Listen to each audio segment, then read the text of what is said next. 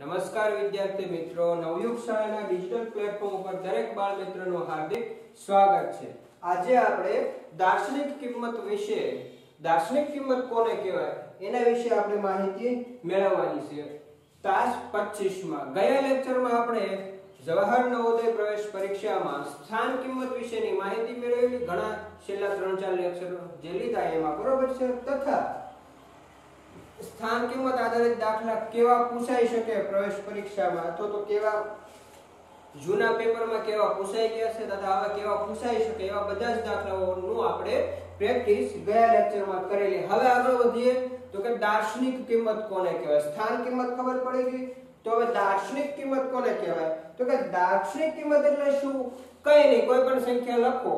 દાખલા તરીકે મેં અહીંયા લખી 728, તો 728 સંખ્યા લખી, તો દાર્શનિક કિંમત એટલે શું? કોઈ પણ અંકની તમારે દાર્શનિક કિંમત મેળવવાની કે તો દાર્શનિક કિંમત એટલે કઈ નહીં, તમને અંક જે અંકની દાર્શનિક કિંમત મેળવવાની કીધી છે એનો એ અંક જે બતાય છે ને એનો એ અંક તમારે લખી નાખવાનો, જે દેખાય છે તેનો તે અંક લખી એને દાર્શનિક કિંમત કહેવાય। દાખલા તરીકે 8 ની દાર્શનિક કિંમત એ પોતે અંક આવે, દાર્શનિક કિંમતમાં કઈ સ્થાન સાથે કોઈ લેવા દેવા નહીં કે ભાઈ એનો એ અંક પોતે આવે। હવે જુઓ 2 એટલે 2 ની દાર્શનિક કિંમત 2, 7 ની દાર્શનિક કિંમત 7। કોઈ પણ અંકની દાર્શનિક કિંમત નક્કી કરવાની કે ગમે તેટલી મોટી સંખ્યા આપે, ગમે તેટલી નાની સંખ્યા આપે, ગમે તે સ્થાને તે અંક રહેલો હોય, કોઈ પણ અંકની દાર્શનિક કિંમત મેળવવા માટે શું કરવાનું? તે અંક જેવો દેખાય છે તેવો ને તેવો અંક લખી નાખવાનો, તો એને આપણે દાર્શનિક કિંમત મેળવી કહેવાય। હવે જો આગળ વધીએ કે તો ભાઈ સ્થાન કિંમત અને દાર્શનિક કિંમત આપણે સમજવી તો કઈ રીતે સમજાય? દાખલા તરીકે જો તમને સિમ્પલ ઉદાહરણ, વ્યવહારુ ઉદાહરણ લઈને સમજાવું। દાખલા તરીકે તમારા પપ્પા છે, તો તમારા પપ્પા જે છે એ તમે ઘરે હો ત્યારે તમે એને પપ્પા કહો, બરોબર છે। તમારો કાકાનો છોકરો હોય તો તમારો કાકાનો છોકરો હોય એ તમારા ઘરે આવે તો તમારા પપ્પાને શું કહે? તો કે મોટા બાપુ કે અથવા તો દાદા કહેતો હશે, બરોબર? આ બે રીતે કહી શકે। હવે જો આ બે પહેલા હું આવ્યું, તમે એને પપ્પા કીધું, પછી તો કે મોટા પપ્પા, પછી શું આવ્યું કે હવે દાખલા તરીકે તમારા પપ્પા તમારી વાડીએ ગયા, તમારા ખેતરે ગયા, તો તમારા ખેતરે ગયા તો સ્થાન બદલાણો તો ક્યાં શું કહેવાશે? તો કે ખેડૂત કહેવાશે। આ આપણે પહેલા સ્થાન કિંમત વિશે સમજીએ છીએ। ભાઈ આ સ્થાન કિંમત એટલે શું આપણે વ્યવહારમાં, અને કઈ રીતે આપણે સ્થાન કિંમત મેળવી અને કઈ રીતે આપણે દાર્શનિક કિંમત ઉપર જઈએ છીએ, એ ફેર શું બેમાં એ હું તમને સમજાવવા માંગુ છું। તો કે તમારા પપ્પા ખેતરે ગયા એટલે ખેડૂત કહેવાના। હવે બન્યું એવું કે તમારા પપ્પાને કંઈક સ્કૂલમાં કામ આવ્યું, અથવા તો તમારી કોઈ ફી ભરવાની હતી, અથવા તો તમારી કોઈ ફરિયાદ આવી કે XYZ કોઈ પણ કામ આવ્યું, તમારા પપ્પા આવ્યા નિશાળે, કહેતા કે શાળાએ, તો શાળાએ તમારા પપ્પા આવ્યા ત્યારે શું કહેવાશે? તો કે તમારા વાલી કહેવાશે। તો પછી શું કહેવાશે? તો કે વાલી કહેવાશે। મતલબ જો આ તમારા પપ્પા જુદી જુદી જગ્યાએ ગયા, જો આ બે જગ્યા એટલે આ ઘર, જે પણ સ્થાને ગયા ત્યાં એનું એક અલગ નામ આપવામાં આવ્યું। પછી તો કે ખેતરે ગયા ત્યાં ખેડૂત, શાળાએ આવ્યા તો વાલી। તો આ સ્થાનને આધારે હું કીધું? તો કે સ્થાનને આધારે, 3 જુદા જુદા સ્થાનના આધારે તમારા પપ્પાને જુદા જુદા વ્યવસાય પ્રમાણે ઓળખવામાં આવ્યા, જુદા જુદા નામે ઓળખવામાં આવ્યા। એક જગ્યાએ પપ્પા કહો, તમે એને પપ્પા કહો, ઘરે હોય ત્યારે વાડીએ જાય તો ખેડૂત કહેવાય, અને શાળાએ આવે તમારા પપ્પા તો એને વાલી તરીકેનો દરજ્જો આપવામાં આવે। તો જે પ્રમાણે જે રીતે સ્થાન બદલાય એ પ્રમાણે તેની કિંમત, મતલબ કે તેનું નામ બદલાય છે। તો એવું જ આપણે સ્થાન કિંમતમાં શીખેલા। તો સ્થાન કિંમત આના જેવું છે, જે પ્રમાણે તમારો કોઈ પણ એની જગ્યાએ તમે અંક લઈ લો, તો અંક 100 ના સ્થાને હોય અને તમારે અંકની સ્થાન કિંમત મેળવવી હોય તો એનો 100 સાથે ગુણાકાર કરીએ, જ્યારે દશકના સ્થાને હોય તો એનો 10 સાથે ગુણાકાર થાય તે અંકનો। એમ કે સ્થાન ઉપરથી કેવા નામ બદલાણા, એવી જ રીતે સ્થાન કિંમતમાં એવું હોય કે જુદા જુદા સ્થાને રહેલા અંકની સ્થાન કિંમત આપણે જુદી જુદી એ પ્રમાણે મેળવીએ છીએ, એ આપણે શીખી ગયા। હવે જુઓ વાત આવી દાર્શનિક કિંમતની, તો દાર્શનિક કિંમતમાં શું છે કે તમારા જે પપ્પા છે એ આવે છે તો કે તમારા પપ્પાને માણસ કહી શકાય? હા, માણસ કહી શકાય. ગમે તે વ્યક્તિ હોય આપણે એને આપણે માણસ કહી શકીએ. તો જો આ માણસ હોય એ ઘરે હોય તો એ માણસ કહેવાય. તમારા પપ્પા ઘરે છે તે માણસ કહેવાય. એને કહેવાય કે ભેંસ છે કે ગધેડો છે કે ગમે તે બીજું કઈ છે એવું કહી શકાય? પ્રાણીના નામ આપી શકાય કે પક્ષીના નામ આપી શકાય કે એવું કઈ આપી શકાય? શું કહેવાય? ઘરે હોય તો માણસ કહેવાય. પછી દાખલા તરીકે ખેતરે ગયા તો ખેતરે જાય ત્યારે નો ડાઉટ એ કહેવાય ખેડૂત. આનો ખેડૂત કહેવાય. પણ ખેડૂત એ અંતે માણસ છે, પક્ષી છે, પ્રાણી છે, શું છે? તો કે માણસ છે. હાલો, બે સ્થળ બદલાણા તો એ યા તો માણસ જ છે. શાળાએ જાય તો વાલી તરીકે શાળાએ આવે છે, પણ આવે એનો પ્રકાર શેમાં આવે? તો કે માણસમાં જ આવે. પશુ, પંખી કે એમાં કોઈમાં આવે નહીં. તો ગમે તે જગ્યાએ જાઓ તમે એને માણસ તો કહી જ શકો. તો જે પણ સ્થાને એનો મતલબ શું કે દાર્શનિક કિંમત એટલે શું કે સ્થાન ઉપર એને કોઈ મતલબ નથી. ગમે ત્યાં જાય જે સીધું દેખાય માણસ હોય તો એને માણસ જ કહેવાનું. એમ સમજ્યા તમે? માણસ હોય તો સ્થાન ગમે તે સ્થાન ભરી માણસનો માણસ જ રહે. પુરુષ હોય પુરુષ ગમે ત્યાં જાય એ પુરુષનો પુરુષ જ રહે. સ્ત્રી બની જાય ભાઈ બીજે જાય તો સ્ત્રી બની જાય, સ્થાન બદલાય તો નહીં. શું કહેવાય? પુરુષ જ કહેવાય. બરાબર? ગમે ત્યાં જાય એને પુરુષ જ કહેવાય. છોકરો હોય તો ગમે ત્યાં જાય એને છોકરો કહેવાય. છોકરી હોય ગમે ત્યાં જાય છોકરી જ કહેવાય. સ્થાન નો બદલે. બરોબર છે? હા, પછી તમે જુદી જુદી રીતે આ રીતે કહી શકો. પપ્પા, ખેડૂત, વાલી એવું બધું તમે દર્શાવી શકો. પરંતુ ખાસ શું કે ભાઈ તમને જેવું દેખાય છે એવું તમે સ્થાનના આધારે જુદું જુદું ન બદલાવી શકો. એક કોઈ પણ એવું પર્ટિક્યુલર નામ હોય, દાખલા તરીકે માણસ છે, છોકરો છે, છોકરી છે, પુરુષ છે, સ્ત્રી છે, આવા ઘણા બધા નામ છે. ભાઈ સ્ત્રી હોય ગમે તે સ્થાને હોય એને તમે સ્ત્રી જ કહેવાના છો, એને તમે પુરુષ કહેશો નહીં. તો સીધું જે દેખાય છે એ વસ્તુ કેવી એટલે એનો મતલબ શું? સ્થાન સાથે એને કોઈ લેવા દે. ગમે તે સ્થાને આવે અંક જેવો દેખાય તેવો ને તેવો તમારે લખવાનો હોય. ગમે તે સ્થાને અંક હોય એની દાર્શનિક કિંમત એટલે શું? તો કે જે પણ અંક છે તેનો તે અંક જેવો દેખાય છે તેવો લખી નાખવો એને દાર્શનિક કિંમત કહેવાય. હવે આપણે આગળ વધીએ. દાર્શનિક કિંમતના બીજા બે નામ છે. કયા કયા? તો કે જો પહેલું નામ જે છે એ સ્થૂળ કિંમત. સ્થૂળ કિંમત. જ્યારે બીજું જે નામ છે એ સ્થૂળ કિંમત પછી શું આવે? તો કે નિજી કિંમત.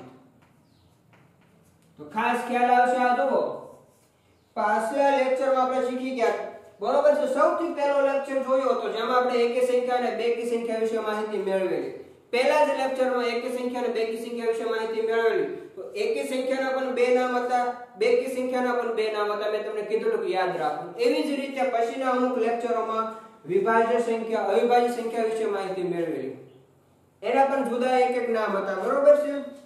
તો એવી જ રીતે અહીંયા દાર્શનિક કિંમતના બીજા બે નામો છે સ્થૂળ કિંમત અથવા તો નિજી કિંમત. જો જ્યારે તમે કોઈ પણ પ્રવેશ પરીક્ષાની તૈયારી કરતા હો ત્યારે તમને કોઈ પણ પ્રશ્ન સીધો જ પૂછાઈ જાય એવું જરૂરી નથી. હા, એ પ્રશ્ન તમારે અમુક પ્રશ્નનું લેવલ સરળ હોય. બરોબર છે? તો સરળ તરીકે જો દાર્શનિક કિંમત સરળ પ્રશ્નમાં પૂછ્યું હોય તો તમને સીધું પૂછે કે નીચેના માં દાર્શનિક કિંમત શોધો ગમે તે અંકની એવું કહી દે. પરંતુ દાર્શનિક કિંમત નો આવે અને એની જગ્યાએ તમને એમ કે નીચે આપેલી સંખ્યાના આ અંકની કે આ અંકની કે આ અંકની સ્થૂળ કિંમત શોધો એવું કે અથવા તો નિજી કિંમત શોધો એવું કે તો ત્યારે તમારે મૂંઝવણ ન થાય. એટલે ખાસ યાદ રાખવાનું કે દાર્શનિક કિંમત એ જ સ્થૂળ કિંમત અને દાર્શનિક કિંમત એ જ નિજી કિંમત. બરાબર છે? તો બંને નામ સરળ છે, યાદ રહી જશે. હવે જો સ્થૂળ કિંમતની જગ્યાએ જે કિંમત શબ્દ છે, બરાબર છે, કિંમતને બદલે શું કહેવાય? મૂલ્ય. કિંમતને મૂલ્ય પણ કહી શકાય અથવા તો માન પણ કહી શકાય. આપણે સ્થાન કિંમતમાં શોધી ગયા. સ્થાનીય માન શોધો અથવા તો સ્થાનીય મૂલ્ય શોધો. શું કહેવાય? સ્થાનીય માન શોધો અથવા તો સ્થાનીય મૂલ્ય શોધો. તો સ્થાનીય મૂલ્ય એટલે શું કહેવાય? કિંમત જ. એવી રીતે અહીંયા શું આવે? તો કે દાર્શનિક મૂલ્ય શોધો અથવા તો દાર્શનિક માન શોધો. તો એવું ના સમજવું કે માન એટલે શું? માન એટલે કઈ નહીં, મૂલ્ય અથવા તો કિંમત. એવી જ રીતે સ્થૂળ કિંમતની બદલે સ્થૂળ મૂલ્ય શોધો અથવા તો સ્થૂળ માન શોધો એવું આવી શકે. અથવા શું આવી શકે? નિજી મૂલ્ય શોધો અથવા તો નિજી માન શોધો. તો નિજી માન એટલે કઈ નહીં, નિજી કિંમત જ થઈ. તો કિંમતના બે સમાનાર્થી શબ્દો દાખલાઓમાં ઉપયોગ થઈ શકે, મૂલ્ય અને માન. જ્યારે દાર્શનિક કિંમતના બે નામ છે, સ્થૂળ અને નિજી. તો બધાને ખાસ યાદ રહેશે અને ખાસ યાદ આપણે રાખવાનું પણ છે, બરોબર. હવે આપણે આગળ વધીએ કે કોઈ સંખ્યા આપેલી છે, દાખલા તરીકે એક ઉદાહરણ લઈ લઈએ.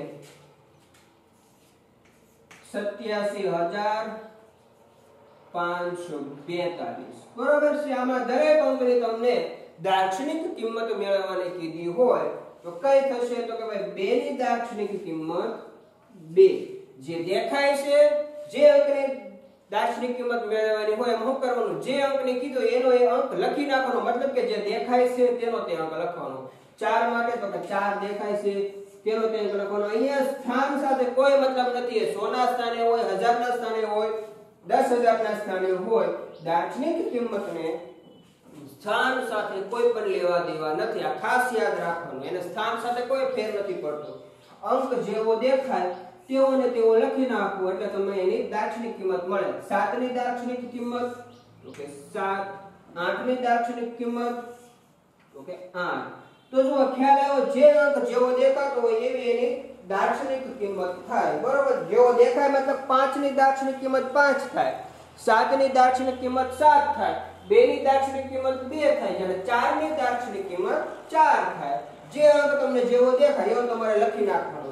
તો ખાસ ખ્યાલ આવશે કે કઈ રીતે આપણે મેળવ્યું. જ્યારે આની જગ્યાએ તમારે સ્થાન કિંમત મેળવવાની ત્યારે શું કરતા હતા કે ભાઈ 2 ની સ્થાન કિંમત હોય તો 2 નો 1 સાથે ગુણાકાર હોય કરવો પડે. જ્યારે 4 ની સ્થાન કિંમત મેળવવી હોય તો 4 નો 10 સાથે ગુણાકાર, કારણ કે એ દશકના સ્થાને છે, તેમાં સ્થાન આધારિત હતું. તો ખાસ દાર્શનિક કિંમત અને સ્થાન કિંમતમાં શું ફેરફાર છે એ અત્યારે તમે સમજી લેજો. એ માટે મેં બંને મુદ્દા અલગ અલગ લેક્ચરમાં લીધા છે, જેથી કરીને ખરેખર દાર્શનિક કિંમત અને સ્થાન કિંમતના દાખલા તમને ભેગા પણ પૂછાશે. તો ત્યારે ખાસ તમને ખબર પડી જો દાર્શનિક કિંમત કોને કહેવાય ને સ્થાન કિંમત કોને કહેવાય. એટલે હું તમને જુદા જુદા લેક્ચરમાં તમને પહેલા સમજાવી દઉં, બરોબર છે, જેથી કરીને તમને વ્યવસ્થિત પહેલા અલગથી સમજ પડે, પછી તમે બંને ભેગું કરો તો વાંધો ન આવે. તો જો 4 ની સ્થાન કિંમત મેળવવાની કીધું હોય તો શું થશે? તો કે 4 × 10 = 40. એવી જ રીતે 5 ની સ્થાન કિંમત મેળવવાનું કીધું હોય તો કે 5 × 100. 100 કેમ કરવાના? તો કે 5 જે છે ને 100 ના સ્થાને છે, તો જવાબ શું આવશે? 500. તો જુઓ, આ જે ઉપર બે મેળવી એ સ્થાન કિંમત મેળવી. શું મેળવ્યું? તો કે સ્થાન કિંમત મેળવી. જ્યારે આ જુઓ, આ બધી જે છે એ દાર્શનિક કિંમત છે. તો ખાસ ખ્યાલ આવશે કે અંક જેવો દેખાય તેનો તેવો જ અંક જવાબમાં લખી નાખવો, એને દાર્શનિક કિંમત કહેવાય. જ્યારે સ્થાન કિંમતમાં આપણે સ્થાનના આધારે એની કિંમત મેળવીએ છીએ, બરોબર. અને જે આવે 10 ના સ્થાને હોય, દશકના સ્થાને હોય તો 10 સાથે અંકનો ગુણાકાર થાય, 100 ના સ્થાને હોય તો અંકનો 100 સાથે ગુણાકાર થાય, 1000 ના સ્થાને હોય તો તેનો 1000 સાથે ગુણાકાર થાય. તો આવી રીતે જુદી જુદી રીતે જે ગુણાકાર કરીને સ્થાનના આધારે જે આપણે કિંમત મેળવીએ એને સ્થાન કિંમત કહેવાય. જ્યારે દાર્શનિક કિંમત કોને કહેવાય? કે તમને જે અંક જેવો દેખાય એવો ને એવો લખી નાખીએ તેને આપણે દાર્શનિક કિંમત કહીશું. હવે જો એક બીજું ઉદાહરણ લઈએ.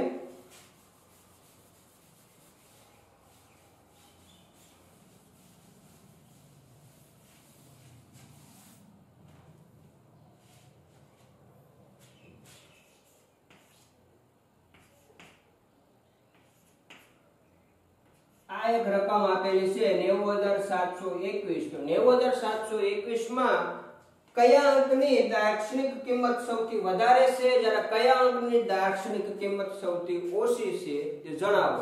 તો જુઓ, તો સૌથી મોટી દાર્શનિક કિંમત કઈ અને સૌથી નાની દાર્શનિક કિંમત કઈ એ તમારે જણાવવાનું છે. પહેલા દાર્શનિક કિંમત મેળવી લઈએ. 1 ની તો કે 1 જે અંક જેવો દેખાતો એવો લખી નાખવાનો. 2 ની દાર્શનિક કિંમત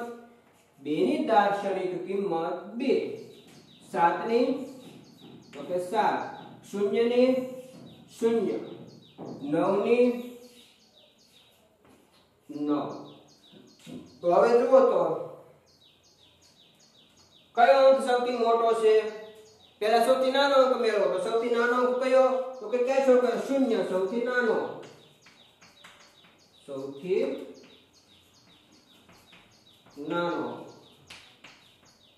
બરાબર. બરાબર છે। હવે જ્યારે સૌથી મોટી સંખ્યા કઈ બનશે, સૌથી મોટો અંક તો કે 9। આ જે છે એ સૌથી મોટો અંક।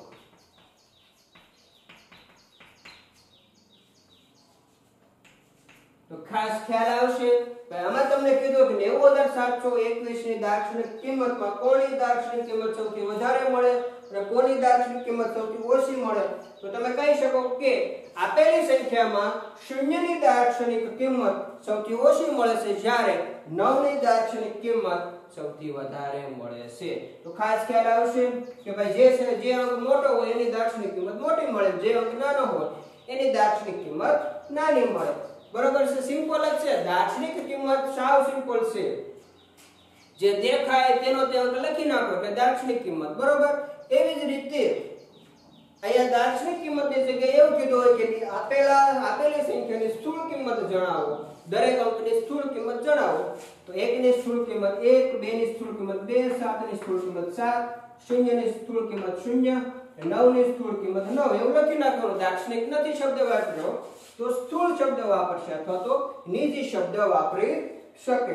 તો ખાસ ખ્યાલ આવશે સૌથી મોટી દાર્શનિક કિંમત અને સૌથી નાની દાર્શનિક કિંમત કઈ રીતે મેળવી શકાય, દાર્શનિક કિંમત કોને કહેવાય, તથા દાર્શનિક કિંમતના બીજા બે કયા નામો છે તો કે સ્થૂળ કિંમત અને નિજી કિંમત। તો ખાસ ધ્યાન રાખવાનું આપણે કે સ્થાન કિંમત અને દાર્શનિક કિંમત વચ્ચે શું તફાવત છે તમારે ખાસ યાદ રાખવાનું। હજી ઘણા વિદ્યાર્થી મિત્રોને એકી સંખ્યા અને બેકી સંખ્યાના બીજા નામો યાદ નથી રહેતા તથા એકી સંખ્યા અને બેકી સંખ્યા વિશે શું તફાવત એ ખબર નથી પડતી। બરોબર, અમુકને જો એકી સંખ્યા અને બેકી સંખ્યા આવડતું હોય તો એકી સંખ્યાની વ્યાખ્યામાં એ અવિભાજ્ય સંખ્યાની વ્યાખ્યા બોલે છે।